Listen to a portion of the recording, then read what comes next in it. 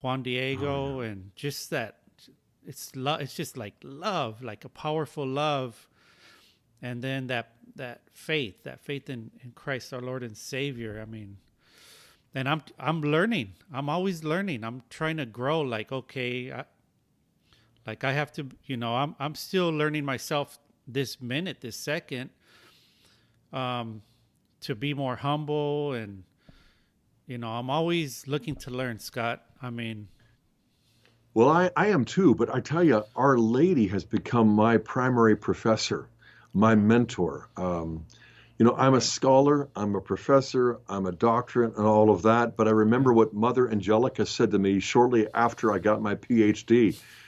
I was sitting with her, we were wow, getting ready to have an hour together, and I made sure that my name was on the screen with a PhD. And she right. rolled her eyes. I'm like, what's wrong? She said, at the end, it doesn't matter how many letters you have after your name. The only thing that matters is whether you end up with two letters in front of your name. ST. We're here to become saints. And I'm like, man, that is wisdom. Give that woman an honorary doctorate, Wow, wow. And I ask Our Lady, please teach me not only the Bible, because she conceived the Word incarnate in her womb, but she conceived him in her heart before he came to her womb, as St. Augustine said. And Right, so I've asked her, teach me to read the Bible, teach me to theologize, but I mean, also give me your heart right. so that what I learn, I will live and share with that humble joy that comes from you, our mother. Wow, amen. And I mean, having both is like having that love, that humbleness, and then that that PhD and everything you have. That's like a double. That's like a double win. So keep it up, Scott. But the So first one is a much bigger win than the second. right, right, A yeah. PhD, we joke about what it stands for. It stands for piled high and deep. You learn more and more about less and less until you know nothing at all. Right, right. And you learn because you love the Lord. So I know why, Increase my love, oh right? Lord. Right? Yes. That's why you love to study it, because it just you have that great love for Christ. So thank you so much for sharing that wisdom with the world, Scott. Thank you so much for that. Um, what would you say was the number one key to you becoming Catholic? Well, as I said, it was our Lord Jesus, Right. as I found him in Scripture, and then the Eucharist. And I just want to propose that, this might be a good point also to transition because it was studying the Eucharist and finding it in the Mass, then suddenly I realized, you know, a lot of things that I believed were true, but I didn't understand them properly. As a Protestant or a Catholic, we all recognize that when Jesus died on Calvary, that was a sacrifice. Right. But then I discovered that nobody standing there at Calvary on Good Friday would have possibly witnessed a sacrifice because they were devout Jews. They would know that for a sacrifice to take place, it has to be in the Jerusalem temple on the top of an altar with a Levitical priest standing by to minister the sacrifice. Jesus was crucified outside the walls of the city, far from the temple where there were no altars. It was a Roman execution. So, how does a Roman execution in the first century become a holy sacrifice for all believers in the 21st century, whether we're Catholic or Protestant? And the only way the early church came to understand Good Friday, not simply as an execution, but as a sacrifice, was by looking at it in the light of Holy Thursday, the Right. Eucharist in the upper room that Jesus instituted while celebrating the Passover of the Old Covenant. He was the Lamb of God, so he came to fulfill the old Passover and establish the new. And the Passover was never just a meal.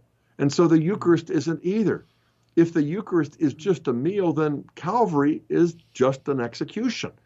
But if Wow. the Eucharist is the Passover of the new covenant, it had to be a sacrifice because that's what always the Passover was.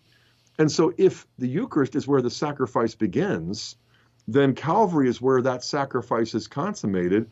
Then he's not the victim of Roman violence on Friday. He's the victim of divine love on Holy Thursday. He wasn't losing his life at the cross if he was giving his life in the Eucharist. And so the Eucharist is what transforms the execution into a sacrifice, but the resurrection on Easter Sunday is what transformed that sacrifice into the Blessed Sacrament.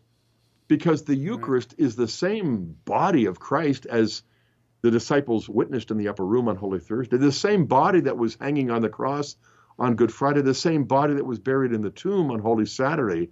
But the real presence of Christ's body, blood, soul, and divinity is more specifically and concretely the resurrected body of Jesus. Right. And this is why on Easter Sunday, he didn't disclose his identity for hours to Clopas and his friend as they walked mile after mile until they got to Emmaus. And he took bread, he blessed it, he broke it, and he gave it to them. In Luke 24, just as he had done with the 12 disciples in Luke 22. And so in breaking the bread, in celebrating the Eucharist, suddenly their eyes are opened to the risen Savior. Right. And so what I would want to point out to people is that the Eucharist is not only what turned Calvary from an execution to a sacrifice, but the Eucharist is the sacrament of Jesus' resurrection. For him back then, but for us now. This is how he plans to fulfill that promise. He who eats my flesh and drinks my blood, I will raise him up on the last day. Because when we receive Holy Communion, we're receiving the resurrected body of Christ. When we eat ordinary food, we assimilate it to our body like a hamburger or a milkshake or fries or whatever else. But when we receive Holy Communion, we don't really assimilate Christ's resurrected body to our mortal body. He assimilates our mortal body to his resurrected body and sets into motion something that will not be complete when we leave after the end of Mass, won't be complete until we leave this mortal life on earth and enter into his immortal glory. And that's really why I can look back and see how it was discovering Christ in the Eucharist. And I can trace that a straight line to why I worked on this book called Hope to Die, the Christian meaning of death and the resurrection of the body, because the Eucharist is the key that showed me, wow, when Jesus was raised from the dead, it wasn't the same as Lazarus. He simply got his mortal body back. But when Jesus was raised from the dead, it's a historical event, but it's not just the resuscitation of a corpse. It's the fulfillment of a prophecy. He was raised on the third day in accordance with Scripture, but it's more than just having his innocence vindicated. It's more than just having the prophecy fulfilled. It is the transformation of the humanity that he took from us in order to give us his divinity. So in the Eucharist, it's his body, it's his blood, it's his soul, that's human, but it's also his divinity. He has taken what is ours to give us what is his, to make us partakers of the divine nature. 2 Peter 1:4. I mean, when I believed the gospel as a teenager, I knew I was forgiven, but I didn't realize I was adopted, brought into a family that is divine, and fed a meal that is the marriage supper of the Lamb. It's like the good news just got almost too good to be true unless this is the truth and nothing but the truth. And God is helping us as Catholics to make us not just forgiven, but to make us holy, to make us saints. Not just transubstantiating bread and wine into Christ, but transforming sinners like me into saints. It's like, okay, God, 2 thumbs up. Keep fathering us, prodigal sons and daughters. Get us home. Amen. Wow.